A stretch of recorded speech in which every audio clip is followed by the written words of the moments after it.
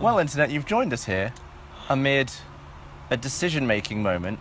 We're deciding whether or not to go through with this video. This is highly suggested, and it's a tongue in a mousetrap. I don't want to do it. I know, I wouldn't want to do it either. And the thing is, this is the smallest mousetrap possible, and it still packs an absolute wallop. It's brutal, look at it, look. Oh! Yeah. It's literally smashed the plastic off that thing. Did it really? Yeah, look.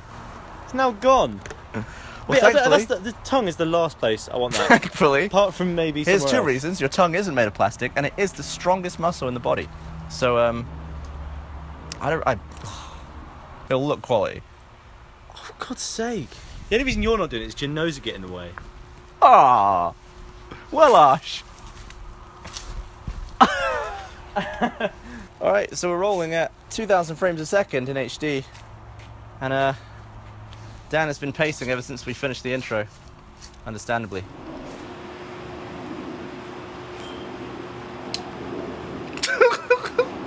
B, my tongue's not long enough. A B. What? Stupid.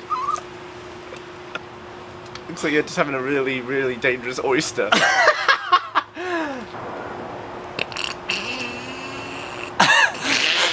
Shut up! I can't reach it. You're all over it though.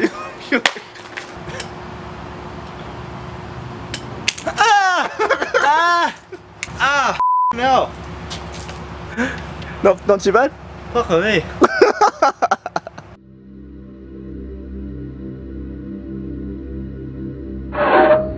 Oh!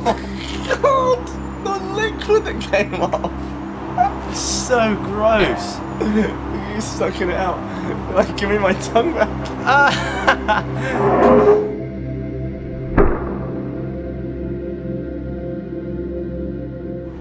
Honestly, I can't believe you did that. That was impressive. I'm impressed. Not that bad, actually. Not that bad? Nah.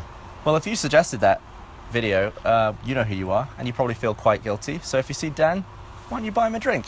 Unless you're wearing a slow-mo shirt, and then Dan will buy you a drink, and it'll Stop doing that. No. Yeah? No? Fair play. Well, usually I say all the stuff at the end of the video, all the calls to action, but Dan, why don't you do this one? Feel free to buy a t-shirt, subscribe, follow us on Twitter, links below, and I'll see you in the next video. Firmly, guys.